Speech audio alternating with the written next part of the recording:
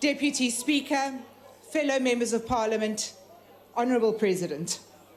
Today I stand here, an incredibly proud South African, a proud member of the National Assembly of Parliament, and a very proud member of the Portfolio Committee of Public Enterprises, or as we call ourselves, Team South Africa.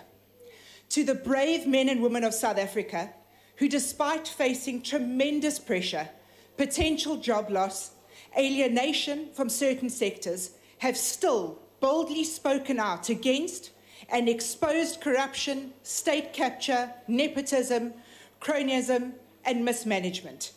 To you all I say, thank you. Thank you on behalf of South Africa for your determination to look after the South African coffers and for your relentless patriotism. I particularly, though, want to single out an unsung hero of this tale. A man of such virtue, such bravery, so proud of his country, that when he was offered a bribe and propositioned with money, the likes of which we could only dream of in the case of winning the lotto, he said, no, I choose South Africa, I choose my country duty. To you, Advocate Vanara, I say thank you. May the gods bless you, and may our children learn how you helped save South Africa, being sold off piece by piece. You are, sir, a hero. Our state-owned entities are completely dysfunctional. They have been captured, lock, stock, and barrel. They are a source of great shame and a massive concern for our economy. The amount of money that has been siphoned off to various politicians, key players, and the Gupta family is absolutely obscene. Deputy Speaker, I find it quite bizarre and more than a little disturbing that many of the key politicians are sitting alongside us in this very house today. We cannot deny that in these benches sit ministers who held secret meetings in Switzerland to decide the fate of certain mines and coal contracts to Eskom. Certain ministers are alleged to have met with the Gupta family to take instructions regarding the composition of the boards of Eskom, Denel, SAA, SA Express, and Transnet, to name a few. Board members have claimed to have been summoned to ministers' houses to receive instructions. And most disturbing of all, an ex-board CEO of Eskom has claimed to have been summoned to the ex-president's household and told by a fellow board member what the president wanted him to do in order to aid the Guptas. A minister in these very benches has been accused, and look, let's be honest, actually admitted to approaching the evidence leader of the state capture inquiry into Eskom, offering him a substantial bribe which was not accepted to collapse the inquiry and, in fact, not even let it get started. I am quite sure that the President has to agree with me. This is not an acceptable situation.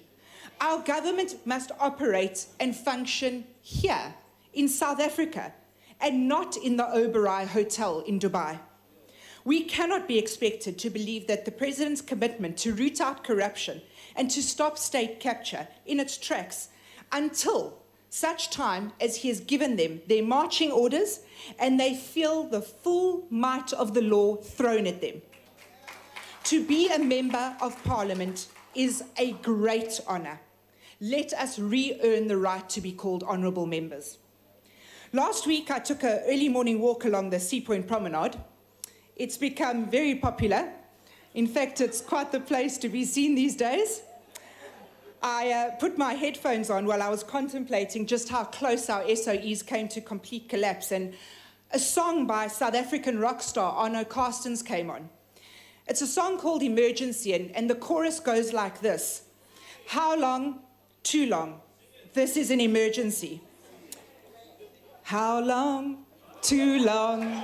This is an emergency. This is exactly the current state of our state-owned entities. We are in a state of emergency. Mr. President, we need more Pakamane Khadebes. We need more Jabu Mabuzas to walk in and take no prisoners. What happened at Eskom is epic. It now needs to happen at Denel, Transnet, SAA, SA Express. The rich simply cannot keep getting richer while the poor become poorer. It is up to us to do this. South Africa, we have to do this.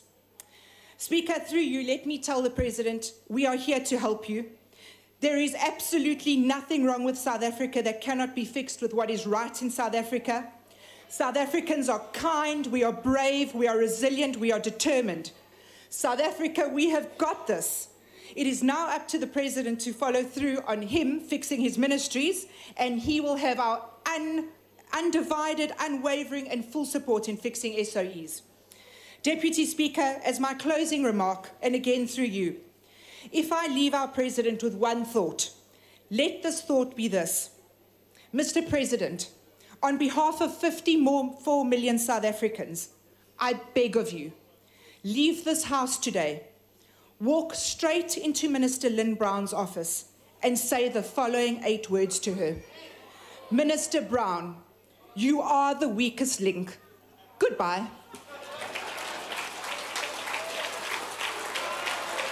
Honorable Marfum.